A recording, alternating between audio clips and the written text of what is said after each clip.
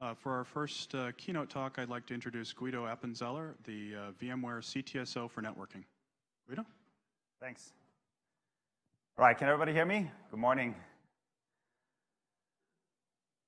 Very excited to be here today. Big thanks to Ben for organizing all of this. He's really been the driving force behind this workshop.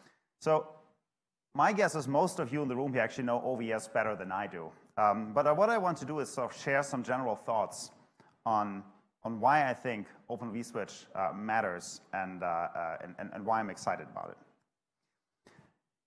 So Mark Andreessen is a venture capitalist in Silicon Valley that probably many of you know. And he said this in a Wall Street interview, this sentence that has since gotten pretty popular: software is eating the world.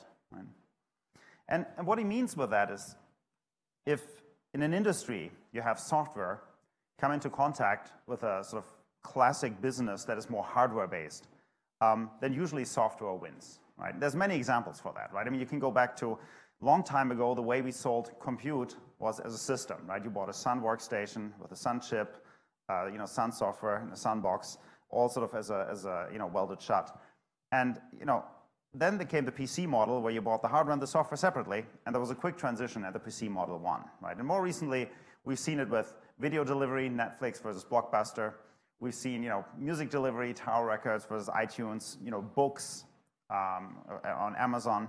And I think the main reason why software ends up winning is that the innovation cycles you can have in a software-driven business are much, much faster than the ones that you have in a hardware-driven business. So specifically, if you imagine how much time does it take to, for example, update a hardware switch versus updating a piece of software, it's much, much easier to do this in software.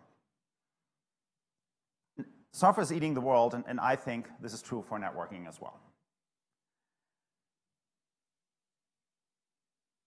If networking is becoming software, this means vSwitches are getting more important. And I think they're getting important for two primary reasons. And you probably all know this. I'm stating the obvious here. But the first one is that the number of virtual ports in most data centers of most large IT organizations that I talk to today outnumber physical ports. Right? And the math here is very simple. Right? For a physical server, you typically have, if you amortize it over the entire data center, 2 or 3 ports. Right? You're going to have one port for the uplink, then you're going to have another 2 ports or so in your leaf spine before it hits the router. Maybe a little bit more, but that's, I think, is a good average.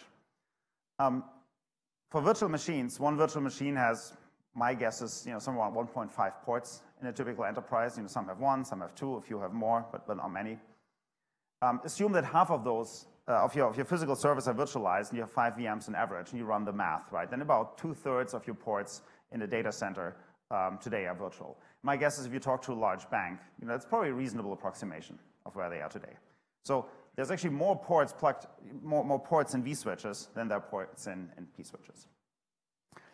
But the second really interesting thing is that, in my opinion, the virtual ports are actually, because they are virtual edge ports, a lot more valuable than physical ports. And let me explain why. So the first argument here is the edge ports in general are more valuable than core ports because there's a lot more you can do there, right? If I want to offer some kind of new functionality, some kind of service in a network, right? I want to provide ACLs, I want to provide some kind of tunneling or so on. I typically have to do this on the edge, right? First of all, if I don't do it there, then something could happen to the packet before it ever gets to the switch LAN that I don't want it to be. Like, for example, I want to monitor traffic between 2 virtual machines. I have to do it on the vSwitch, otherwise it would never see the physical switch. But also, the amount of state I have in a switch per end host is much larger on the edge than it is in the core, right? I mean, I think the network architecture as a whole is moving to this model where keep the complexity, keep the state on the edge, and keep the core dumb and optimized for high performance and very simple. And then there's a last point, which I think we here at VMware are big believers in, which is there's actually this argument that for certain types of applications, you can only do them in the hypervisor switch, because the hypervisor switch sort of on one side has the same properties as the physical switch, that it's independent of the guest operating system. But at the same time, it's still close enough to the guest operating system so it can look inside. So for example, if I want to do stateful firewalling, I can't do that inside the guest OS, because if somebody compromises my guest, then they could circumvent the firewall. But At the same time, in the hypervisor, I can still look into the operating system and ask questions such as, which process is actually originating this connection, and is the image of this process corrupted or not, right? So I can do things that if I'm purely sitting on the network side, I can't do anymore. So we call the Goldilocks zone. This sort of best fit. So I think virtual ports today are actually more important than physical ports. And does it mean that hardware doesn't matter anymore? That's absolutely not true, right? I think physical switches are still very important. Actually, even the network adapters are very important. There's a lot of interesting things you can do. What this really is about for me is separation, right? Today, we can, on the software side, on the hypervisor side, develop new features, add them to OVS. We can update very quickly there, right? It's open source, so everybody can just innovate, throw in new code, test it out in their setting, move it back into the mainline distribution. And we can move very, very quickly, right, at the software layer. Well, at the same time, underneath, we have a stable hardware layer, right, that innovates a little more slowly because it's hardware, but it's optimized for performance, it's optimized for scale, and sort of provides a foundation of what we do. I think fundamentally that's a very, very useful split that really allows us to run networks in a much, much better way.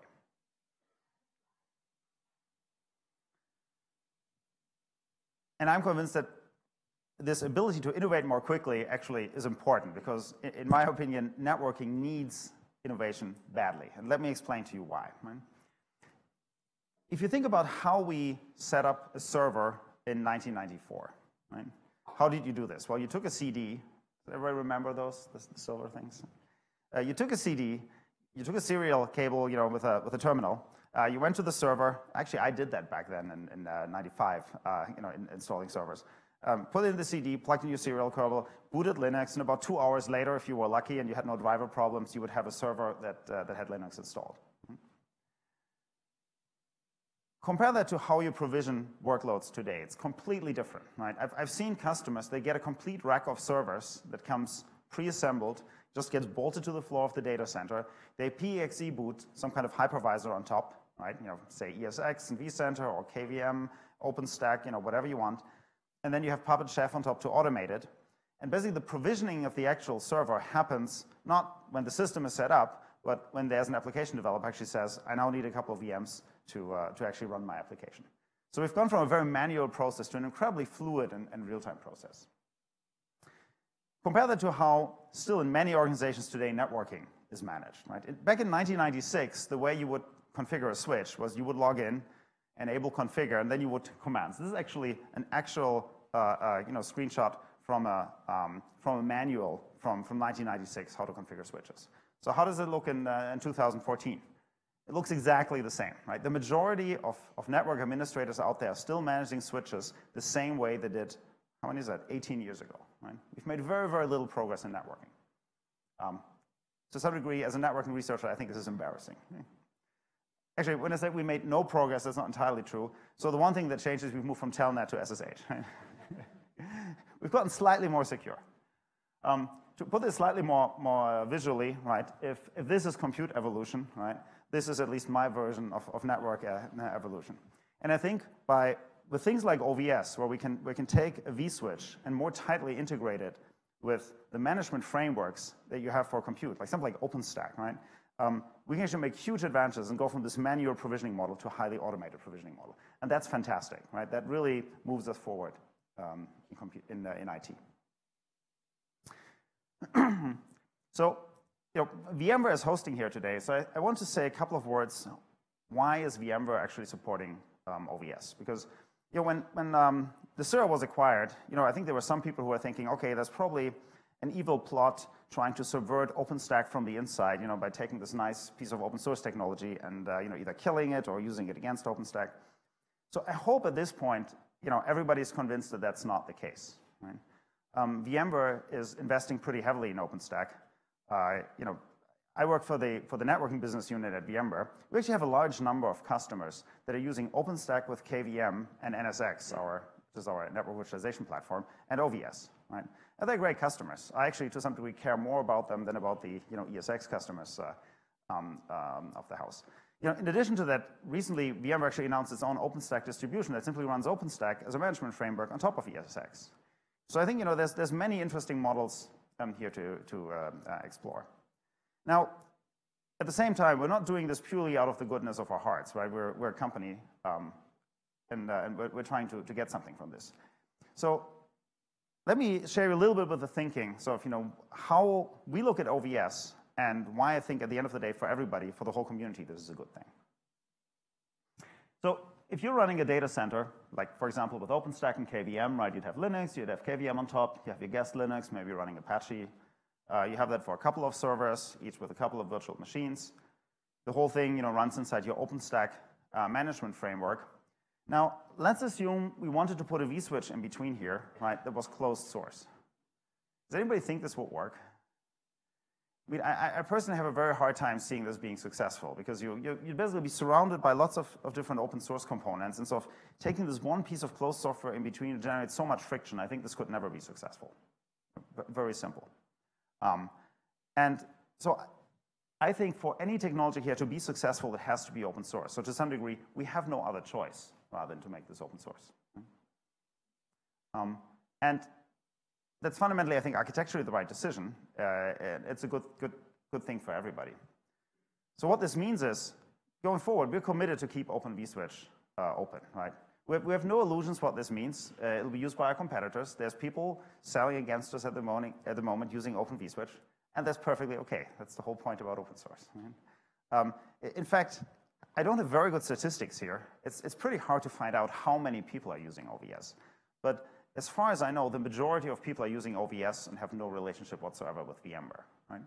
That's okay too. Right? That's how this works.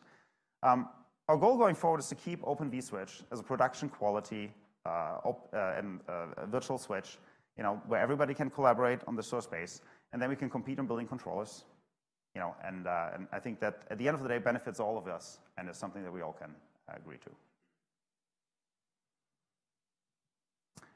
So, how's Open vSwitch doing? I pulled up some statistics here that I thought might be interesting. So the first one is currently for OpenStack, OVS is actually the #1 networking technology, right? It's ahead of everything else, Nova networking or the Linux bridge. It's pretty rare that sort of the distribution default is not the most used technology, specifically in something like that. So I found this number very, very exciting. Right? And we'll hear some more results when Justin is talking. That actually, in terms of performance, I think OVS has closed the gap in many cases actually faster than what what Linux bridging can offer today. In addition to adoption, we've seen a lot of activity. There's about 1,500 people on the Discuss mailing list as of today. Probably all of you, and many people more. The number of contributors that actually have committed code keeps growing. I think this is actually at this point an outdated and an incomplete list. But it's fantastic to see so many people participating and adding their code to this project and making it grow. So thanks to everybody for doing this. I guess thanks to you.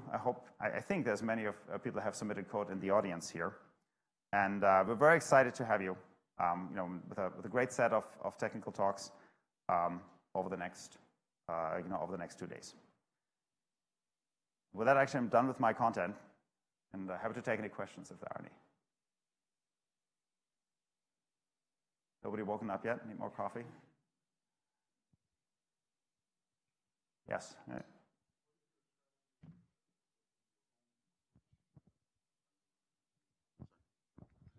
What is your strategy going forward with your own virtual switch? Are you the part that plugs into ESX? Yeah. So this is developed by a different team, right? It's much more tightly integrated with the whole of ESX. So it's not something which you could just rip out and have as a standalone product. I think at least it would be really, really hard. I don't expect any major change there. Yeah. You're going to continue supporting it? Yes, of course. I mean, so currently OVS is, I think at a very high level how we think about it, OVS is for non-ESX primarily, right? And then we have ESX vSwitch, which is for ESX. Make sense? Thank you.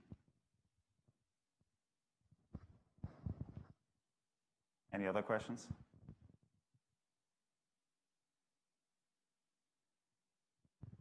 Okay, this is still early.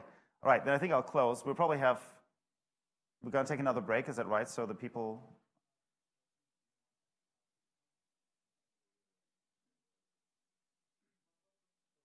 All right, let's keep going. All right, thanks everybody.